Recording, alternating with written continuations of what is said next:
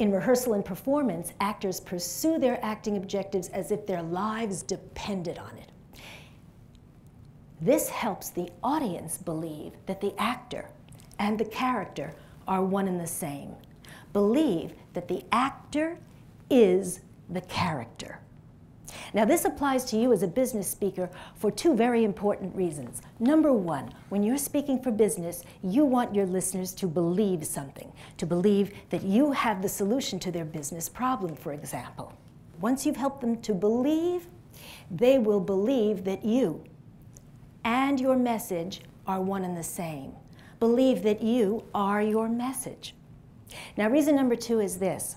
When you're speaking for business, once you've helped your audience to believe, you have won them over to your side.